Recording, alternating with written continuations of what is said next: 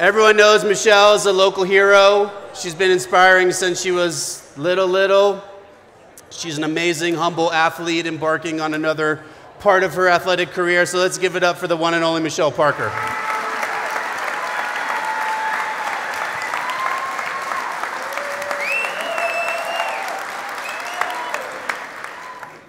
Wow. I'm so psyched because Timmy Kritz was one of my first ski coaches ever, and he just won that grand prize. I grew up going to Little People's Adventures, which was his camp, and it was like the best camp ever. So congrats, Timmy. Shout out to him.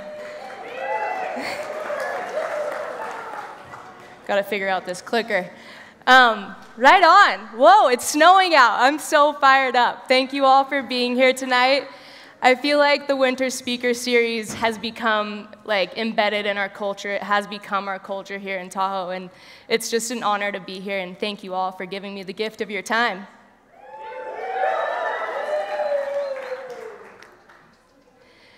I feel like when I walk through these doors, I know just about everyone here, and even if we haven't necessarily had a conversation or ridden the chairlift together or shared the skin track, likely I recognize your face, and when I pass by you, that warms my heart. So y'all have raised me and, yeah, helped shape me to be the person I am today, so thank you so much.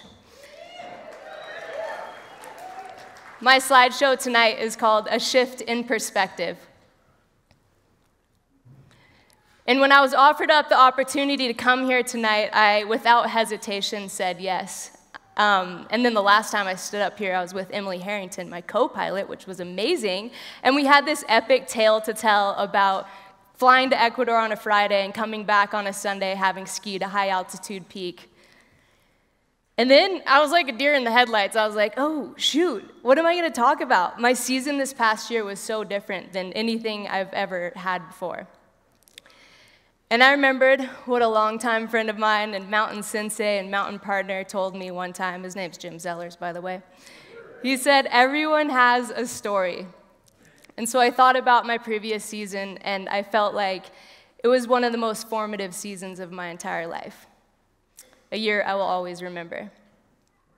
So this one, it might be a touch different than shows you've been to in the past, and this one is definitely dedicated to my dad, my biggest teacher, my coach at absolutely everything.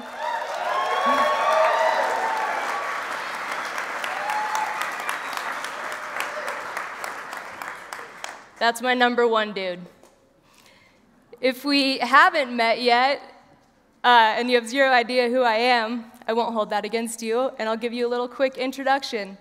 My name's Michelle Parker, and I'm a professional big mountain skier. I was born and raised here in this beautiful place called Lake Tahoe. I am a huge lover of our community. Like, I really, really, genuinely love you guys. Cheers to all of my local mountain partners. There's a lot of you here, and I love you. I'm on a constant search for the joy in the in-between moments that can often go overlooked, like piggybacks on the bike, or staring deeply at the frost on my windshield after a cold, clear night, or the classic log hump. It's a sure way to get to the other side. But what I'm really driving at here is that when I think back on the moments that have made me the most proud in my career and brought the biggest smiles to my face, they aren't the mountains I've climbed, the awards I've won, or the podiums I've stood on. They are definitely taking my mom in the backcountry and skiing her favorite run at Palisades, or sitting on the deck of the chamois with my dad after a day of skiing and enjoying a beer, or likely my failed attempts at teaching my friends' kids how to ski. I don't know if you can see here in this photo, but this is my buddy Koa. He's almost 4, and his father is a professional skier named Crispin Shetler, and this is how we were teaching him how to ski. It's unorthodox, but... But my favorite moments are dropping into a run with my favorite people, or falling asleep with big aspirations for the morning, likely laughing about something stupid, or the conversations on a skin track. Those moments really, really get me. We have a tendency in the outdoor industry to celebrate the aspirational athlete, and I too think that achievements made by people are absolutely extraordinary and inspiring and motivating, and they leave me in absolute awe. And that's exactly what drove me for the better half of my career. This photo, we got Jim Morrison in the lead. Give it up for Jimmo. And myself and Chris Davenport and Christian Pondella shot this photo in the Kachatna Spires in Alaska.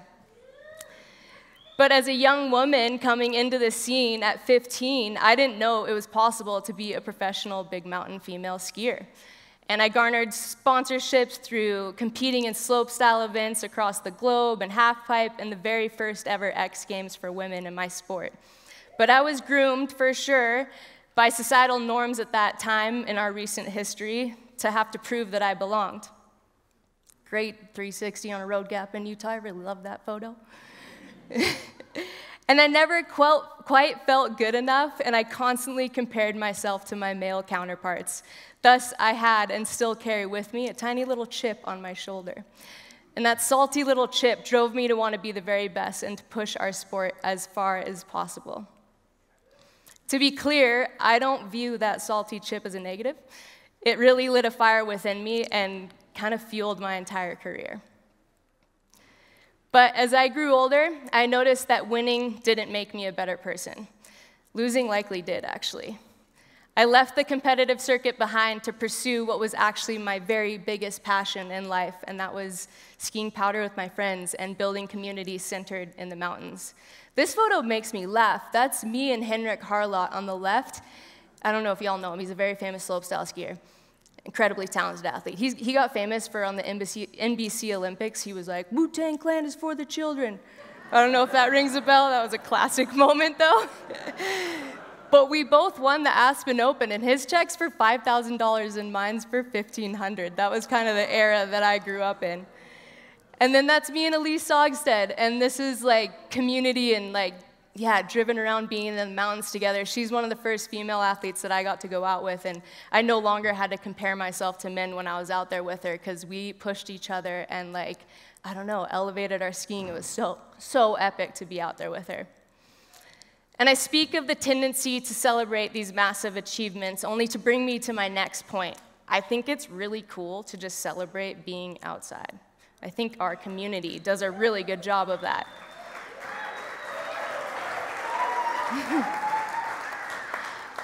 I think it's really cool to invite people in. I think that's one of the most incredible characteristics that a human can have, is to truly share your passion with someone else.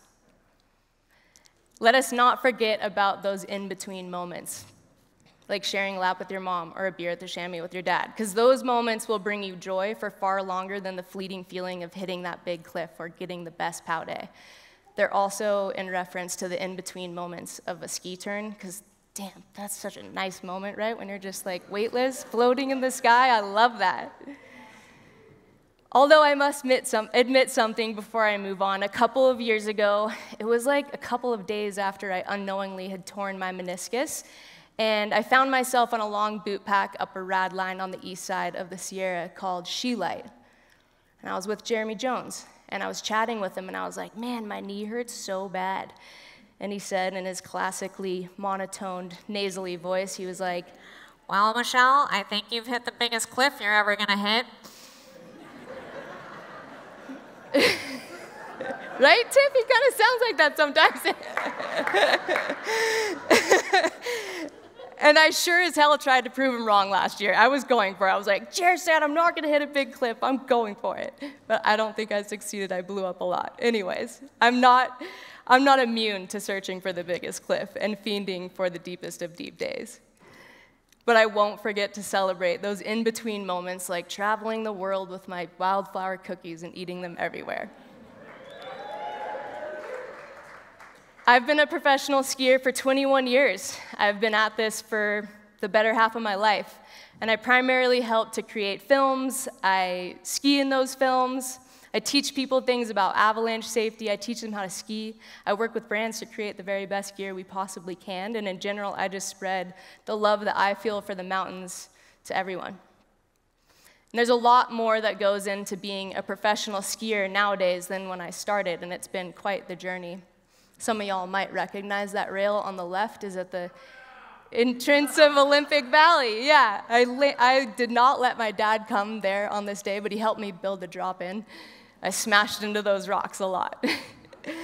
I don't know if you're all privy to what's been going on in women's skiing as of late, but if you watch the Big Air from the Olympics, that gives you a pretty damn good idea. They're amazing. Women are doing things now that I never thought was possible. But it took the generation before me to start laying those bricks down and building that road, and then there was my generation humbly asking for a spot at the X Games. And nearing the end of my competitive career, we were actually invited to compete in the Olympics. I didn't go. I chose powder instead. But take a look at the latest roster on the Matchstick movie called Land of Giants. There are 9 women in that movie. There's 9 women. That blows my mind. Yeah, gone are the days when it's acceptable to only have 1 female in your film. This photo is actually from the filming of All In with Matchstick, which I believe was the first action sports movie to have 50% men and women, which is really cool. So in 2022, I pitched a film to Arc'teryx featuring the majority of the women's team. In my mind, these women have been pioneers in their respective sports. They've opened up doors for others behind them, and they have set the stage in their own unique way. So I built a team, got everyone on board, and ultimately went to town pitching and selling in the project to Arc'teryx.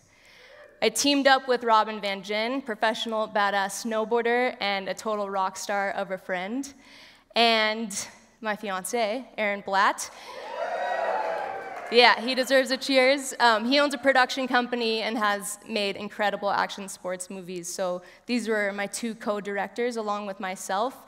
And in January, we started filming. We got the green light, the funding, and the stoke to make the film.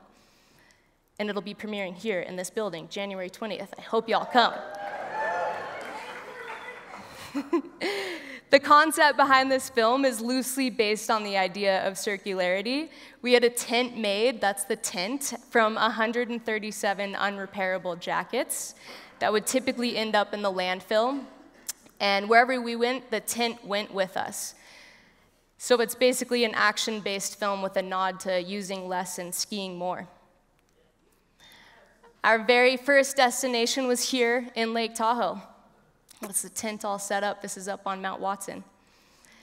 The crew flew in, we set up shop, and we kicked it off. It was amazing. It was January. It was snowing a ton. We had no idea it would become a record-breaking season.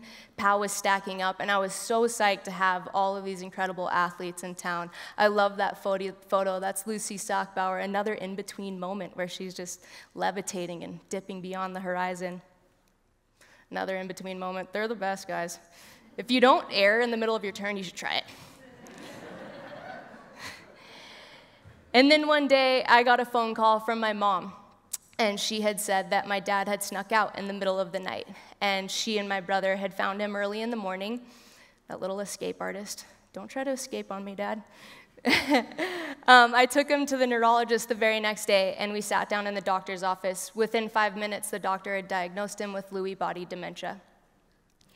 It's a disease that I wish upon no one, especially my father, my best friend, my hero, the man in my life that stood by me since day one. But it made sense after noticing little things not quite adding up, and he's been dealing with what we think is Parkinson's for the last 8 years as well. This is the only AI-generated photo in this entire slideshow. But it turns out that for those who have this diagnosis, you often don't go into REM sleep, or rapid eye movement sleep. And that's when your body's actually paralyzed. And so if you're dreaming and your body's paralyzed, you stay put. But if you have these lucid dreams and hallucinations, like one with these diagnoses might have, you might start acting out your dreams, hence him sneaking out. If there's one thing you should know about my dad, it is his incredible way of looking at life with the utmost positivity. This news, however, hit me like a rock. It was the longest 3 hours I've ever spent in the doctor's room. Shout out to our local neurologist, because he spent 3 hours with us, and I don't think that's very normal, but he answered all of the questions, and when I walked out of that door, I knew that our lives had changed For me, I knew that I wanted to be at his side during this time. After all he's done for me, he's picked me up after 6 knee surgeries and raised me, and yeah, I was not even thinking about it. I was like, I'm gonna stay here. He didn't blink an eye when I said I wasn't going to college for 1 year, and 1 year became 2 years, and 2 years became 3 years, and him and my mom supported me the entire time. This photo is a great sequence representative of when I travel, he refuses to get a professional haircut. So he tends to look like a chia pet until I get home. So it kind of is a good telltale of how long I've been out of town. He's the one person that convinced me to pursue being a professional skier after I spent 33 days in the hospital helping a close friend recover from 4 brain surgeries after a traumatic brain injury. I had job applications into other work, the towel was thrown in, and my dad sat by my side and patiently heard me out and said, think about it, and he convinced me to stay in it. Thank you, Dad. You are the best.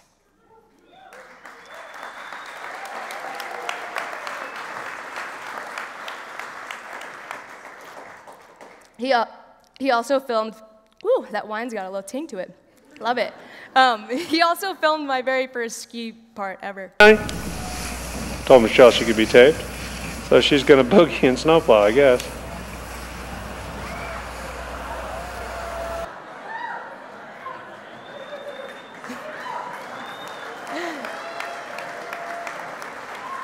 The boogie and snowplow. Y'all need to do it. I still do it every day.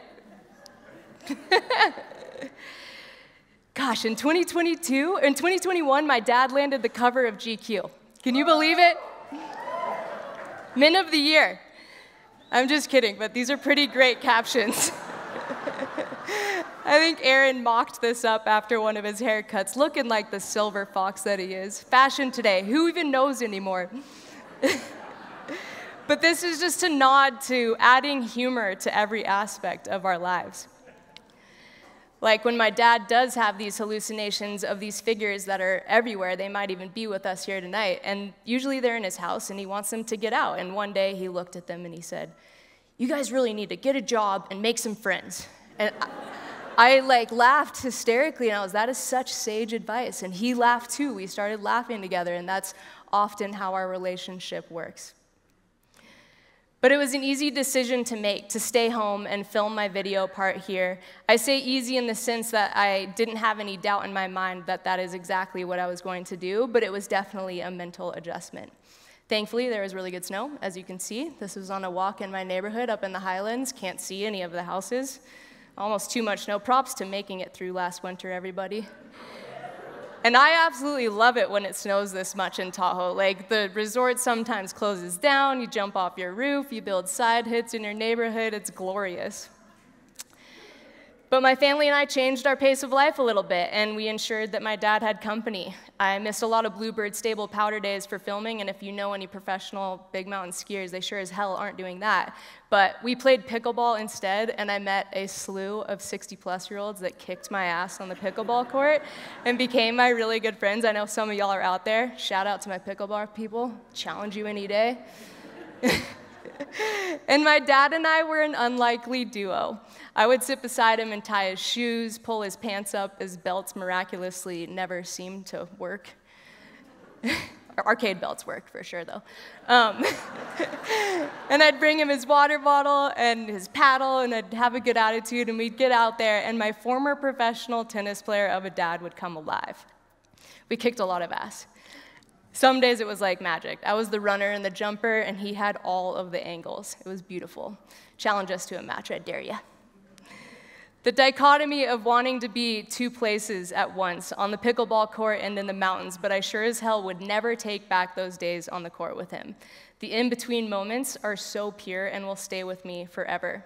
I got way better at pickleball, and I endlessly searched the internet for father-daughter tournaments. If you know of any, please let me know.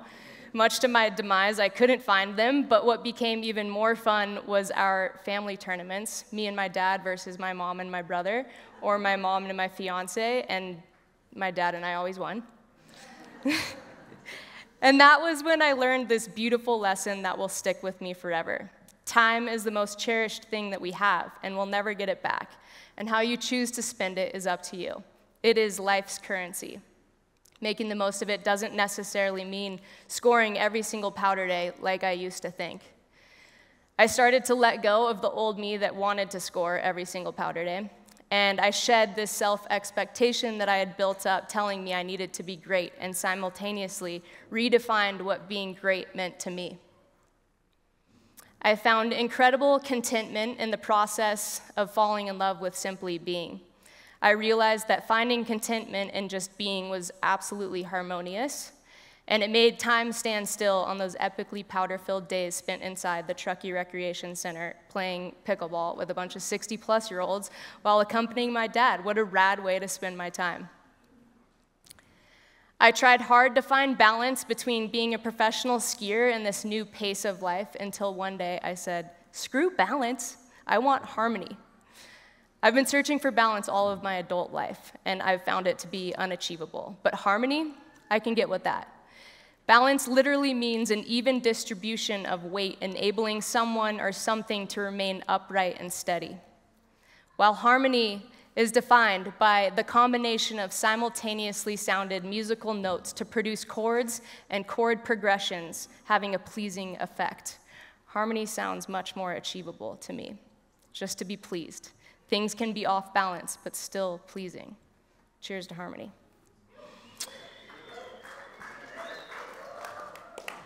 As the season continued on, we kept filming here in Tahoe. On occasion, I would have a teammate out here to film with, but for the most part, I filmed by myself and my incredibly talented friend named Rafe Robinson, the cinematographer pictured here, looking like a stud out in Alaska.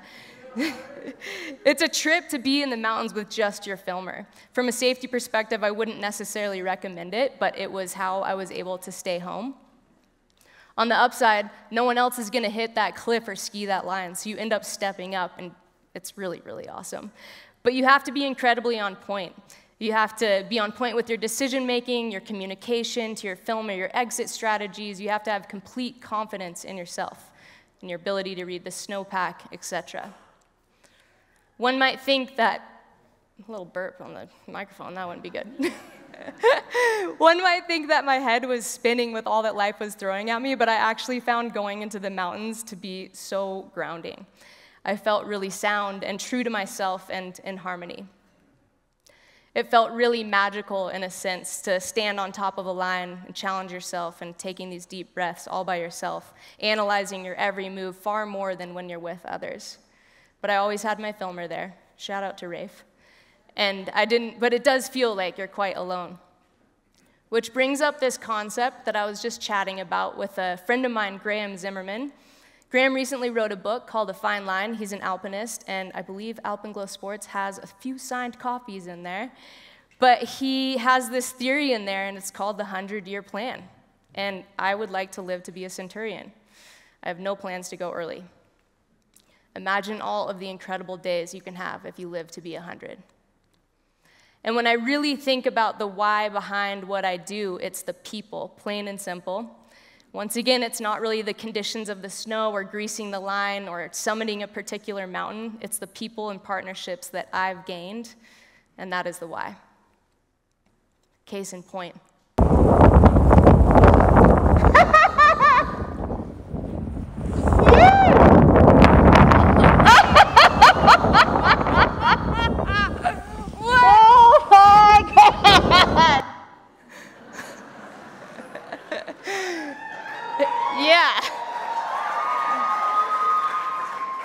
That was from last year, and I wish all of you many days like this with nonstop laughter. That makes me laugh and so happy inside when I watch it.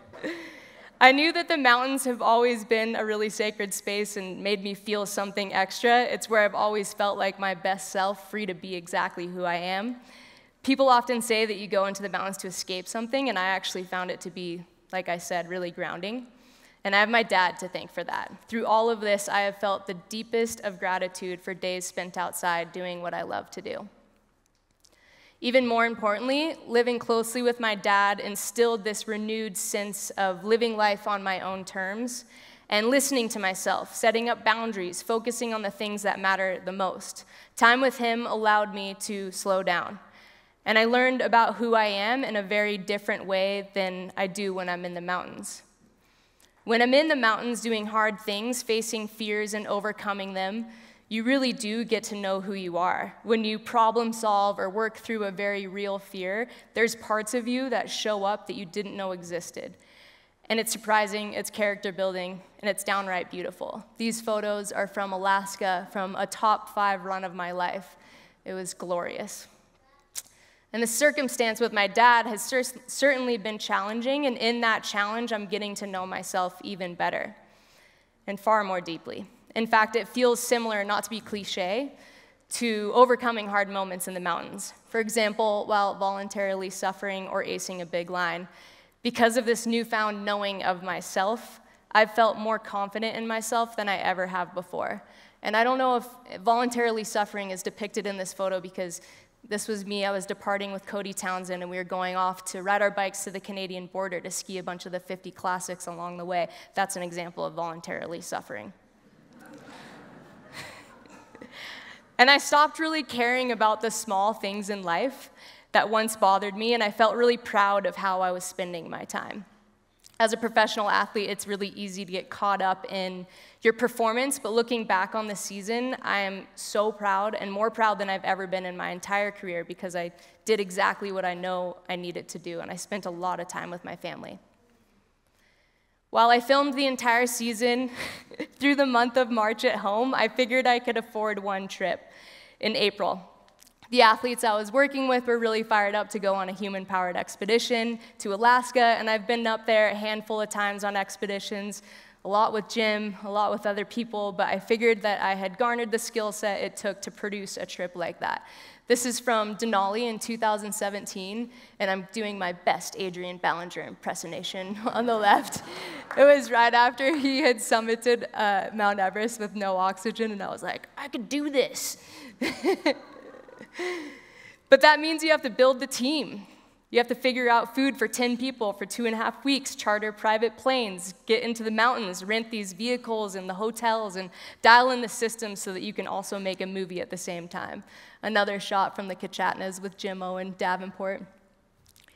With the team built, in April, we landed in Anchorage, and we transported everyone and all of the gear to Talkeetna, Alaska, where some of the world's best bush pilots work out of. It also happens to be where you would fly to and from Denali. And we had a handful of locations picked out on Google Maps with different pins, and ultimately would need to take a scout flight to check all the conditions all over this range and see where we wanted to land. So we took off on our scout flight, and we flew nearly the entire range from the Tordrillos to Denali in these incredible planes called Otters. I'm obsessed with these planes. They can take off and land in very short distances and carry a heavy load, and they're really sturdy mountain flying planes, built for the war, right, Jimmo? Yeah.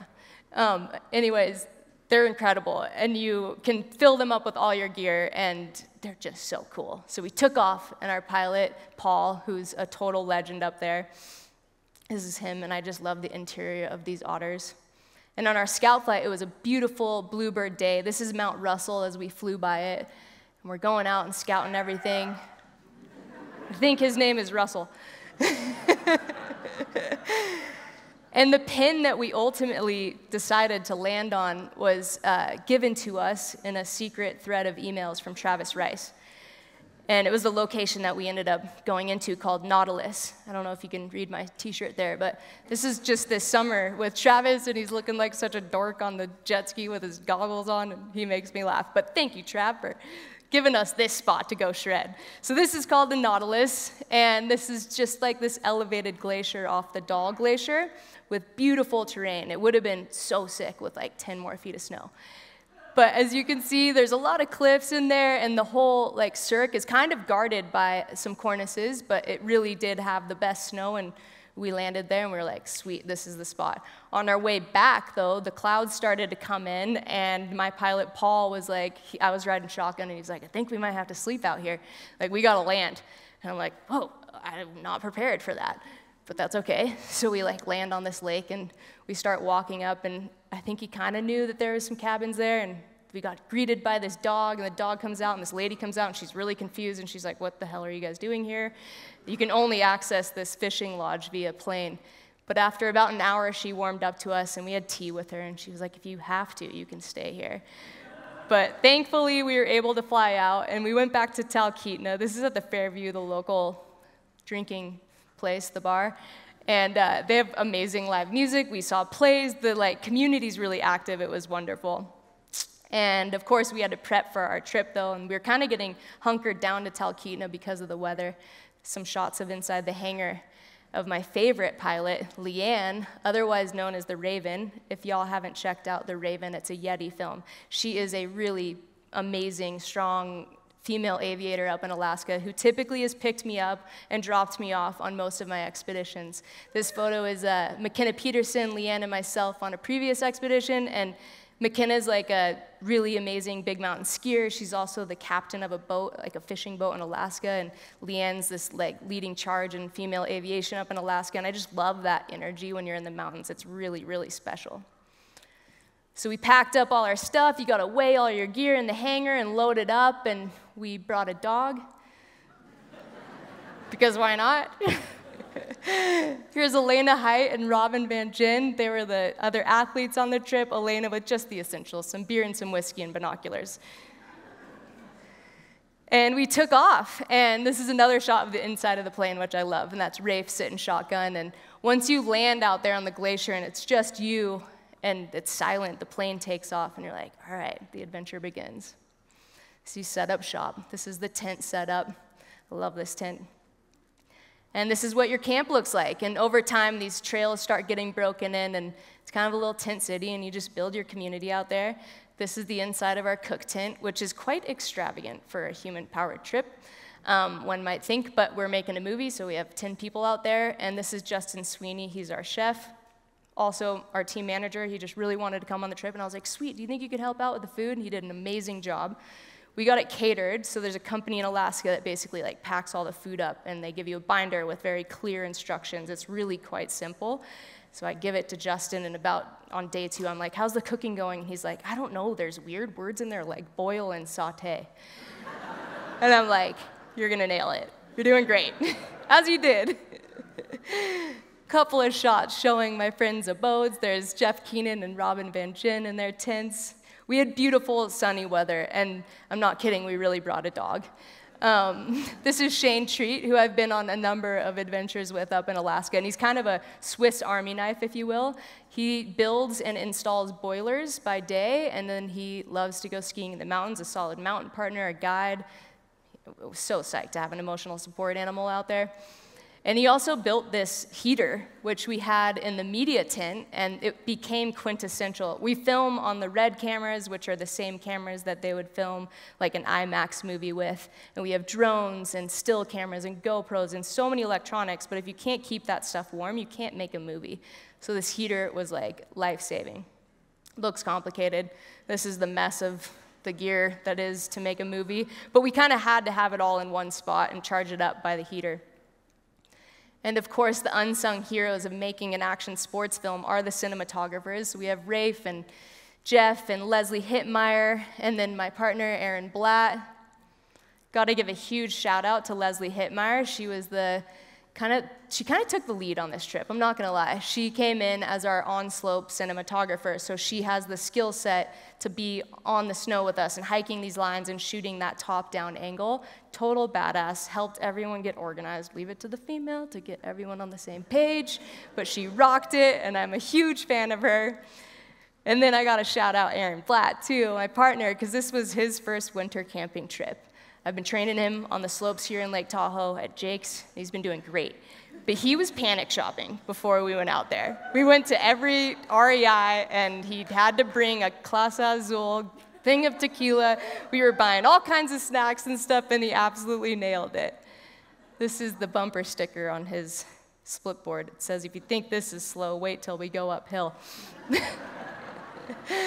But he's incredible. He is a world-renowned snowboard photographer. I'd just never been on this style of trip, and I was like, we're doing it.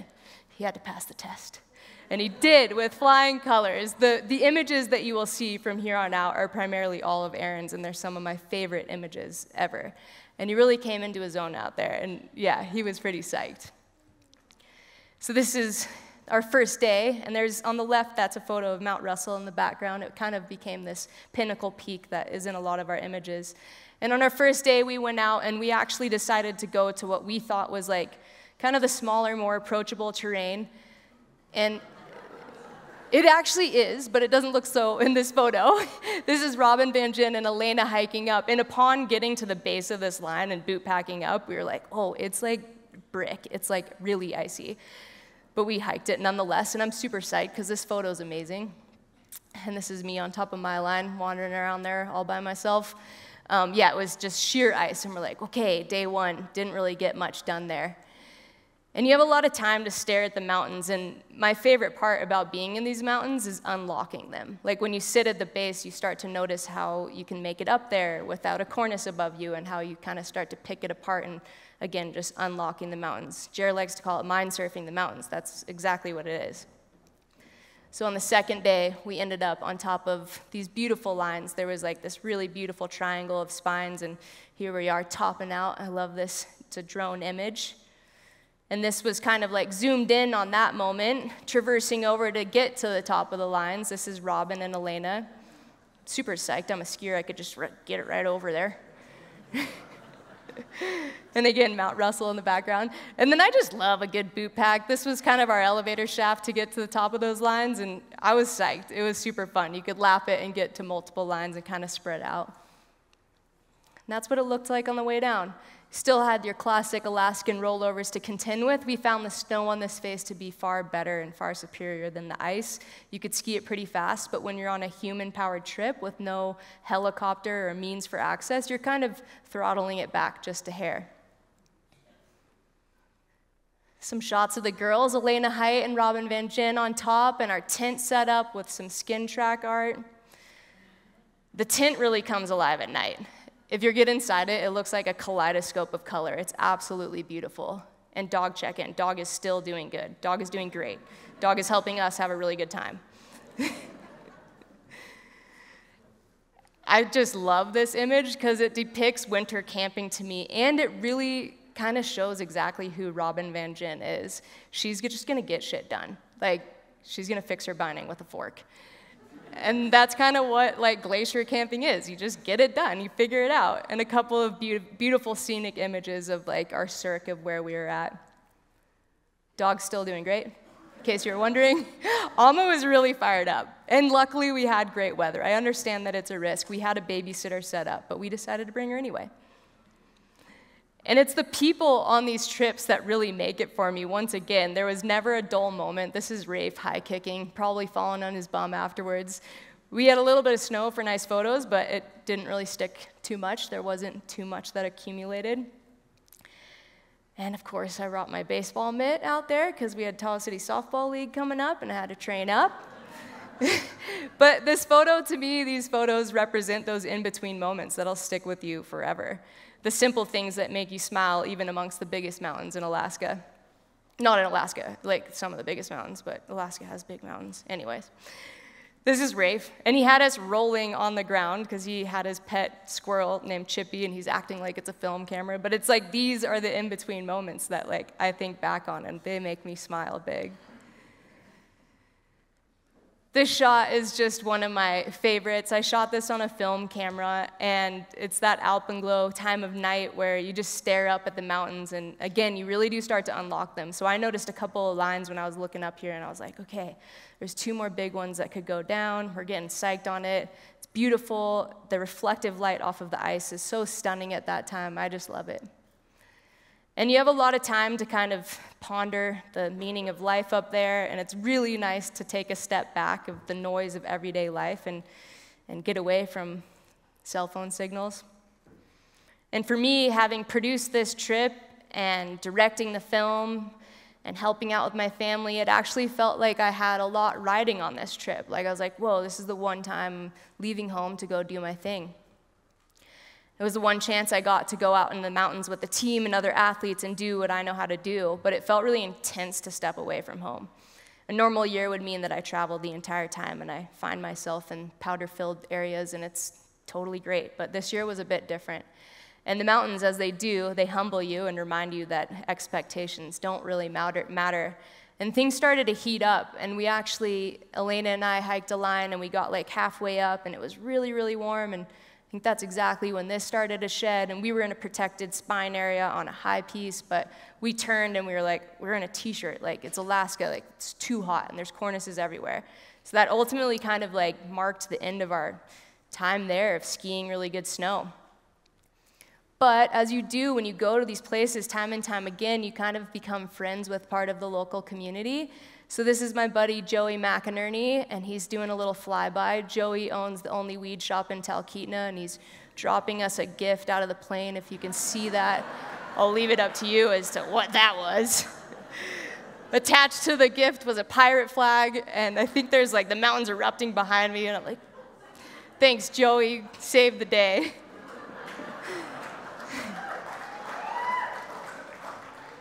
So as I mentioned, things are heating up, and we start to notice, well, first of all, geez, look at that Northern Lights photo. It's amazing. That became like the cover of our movie, the pinnacle photo of our entire trip. Absolutely love it. That's Aaron behind the lens. But we noticed this like north-facing zone with a bunch of ice that was like pretty well protected, and it looked like it might have the best snow. And we got over there, and there was this really cool tunnel of ice. You can see I'm on the left there, and Robin Vention's walking in there. Before we stepped foot in that terrain, though, I think it's important to note that we probed the entire zone. This is Ben Hoynes. He was the guide that came out with us. And I think as an athlete, like, I feel like we are very competent in the mountains, but it's really nice to have a guide out there just to have that extra safety in case anything happens and to have a nice sounding board to speak to about things.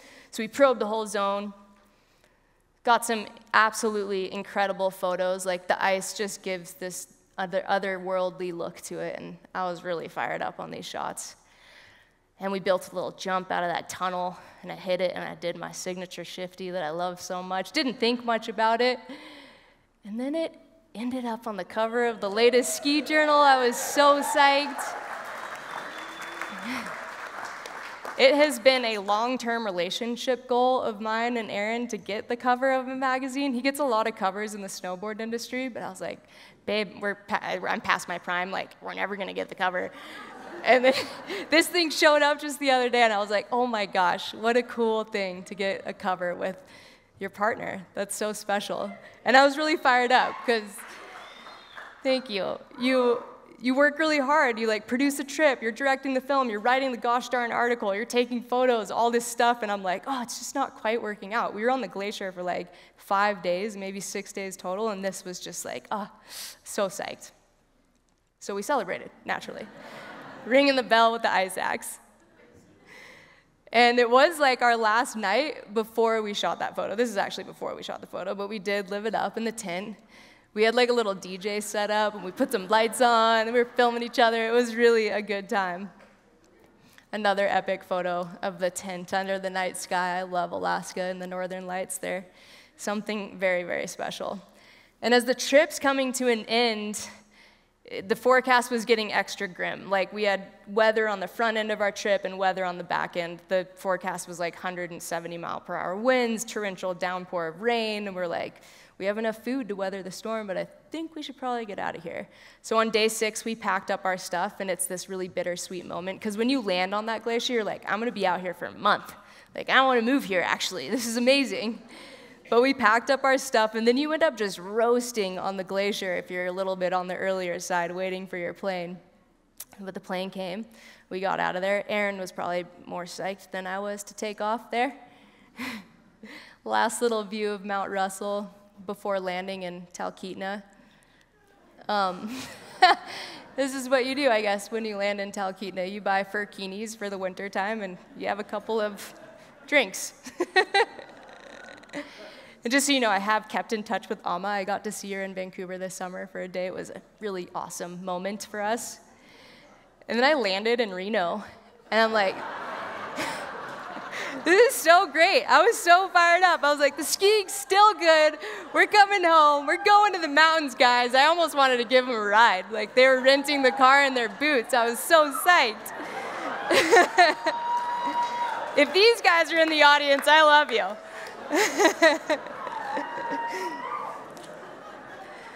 But I had a lot to look forward to coming home to Lake Tahoe. We had an incredible winter. The skiing on the east side was really warm, but really fun. I had wildflower peanut butter cookies to look forward to. And I had my mom and dad to come home to. Look at those studs. I hope you still have that yellow dress, Mom. And Dad's looking extra studly there. And this is one of my absolute favorite photos of my dad. I think it speaks to his never-ending ability to look at life in a very positive way. And despite all that he's going through, and I wish that I could be in his shoes to truly understand, but he's remained so incredibly positive, and that's helped me to remain really positive as well. And I think about that. That's top of mind whenever I'm hanging out with him. Love that smile. But I'm not here to preach about false positivity. To be clear, I get that we all land on our face sometimes, much like I did trying to land this 180 off this cliff. Emotions and stressors, they're a cycle, right? Emotions work in a circle, and you have to complete the circle. You have to feel the emotions and let yourself cry without judgment or whatever that is. And my dad used to give me 10 minutes when I would blow my knee to really let it all out and cry, and then when it was time to get to business, to healing, he was like, all right, you've had your 10 minutes. And I don't know if he knew the psychology behind that, but it's true. Like, it's a circle. You got to complete the circle to let them flow out of you. And so thanks, Dad, because he taught me that when I was younger. And surprisingly, you don't typically need 10 minutes. And I wasn't gone for that long, but got to give him his haircut, which is just this in-between moment that I love so much. It's my favorite thing ever. He's getting a lot of haircuts lately. And it was also very, very clear to me that life felt far more harmonious when I was home with these people. I love picking my mom up like that. She hates it. And this slide is just to give my mom a shout out. Look at how cool she is with her headphones on, skiing at Palisades. I don't know who you're skiing with, but he's got the boombox in his backpack. It's so sick. And she is addicted to skiing, and she passed that on to me, and I'm so thankful, and I wish I could take her with me everywhere. And more importantly, I'm just beyond thankful for my entire family. We've all showed up and stepped up in different ways, especially my brother, my mom, and my dad, and there is so much love there.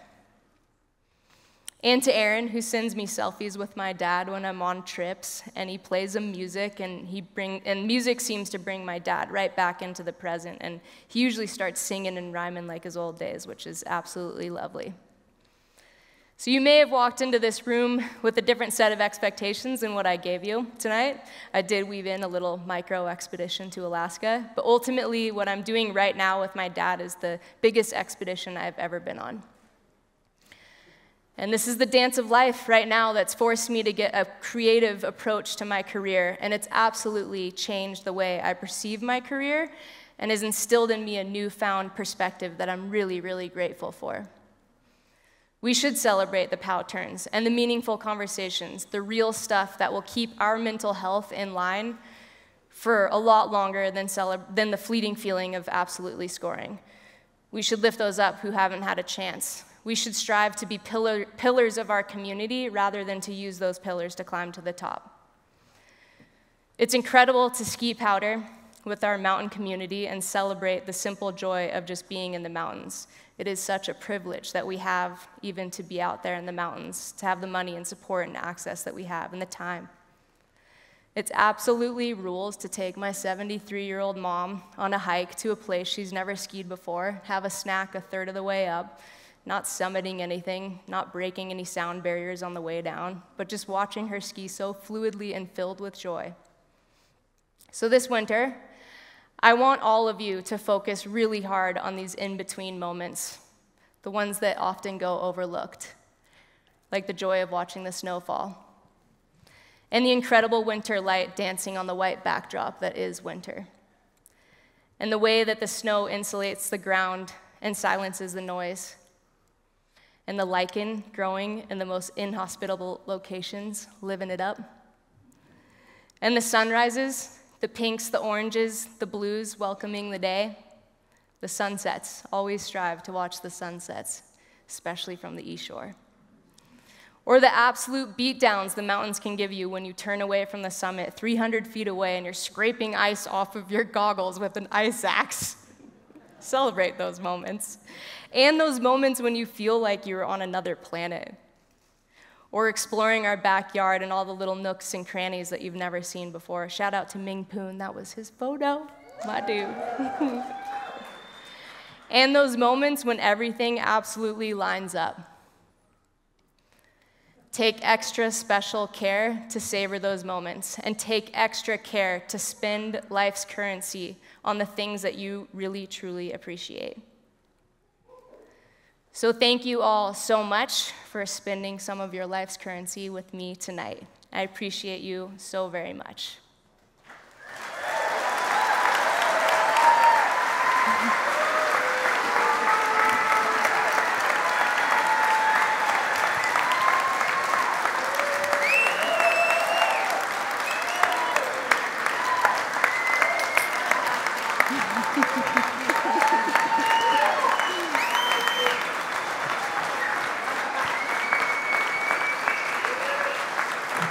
Real quick though, I don't think this is complete without my family up here with me. If I could get my dad and my mom and my brother up here.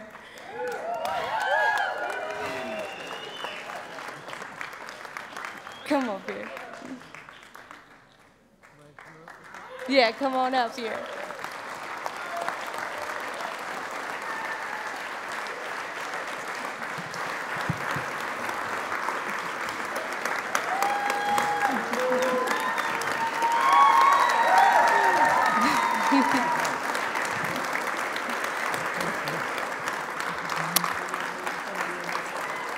Do you want us to turn around? My dad is the biggest sap, you guys. Like one time, look at Ming up there. We were walking down the street, and I'm walking with my dad, and there's this girl, and she walks up beside us, and she's like, we're like, hey, how's it going? We're talking to this girl, and she's like, oh, nothing. I just graduated college. It was really awesome. And I'm like, cool. And my dad just breaks down. He starts crying. And I'm like, and we walk away, and I'm like, who was that, Dad? And he's like, I don't know. So this is normal, and I love him so much. Thank you all so very much.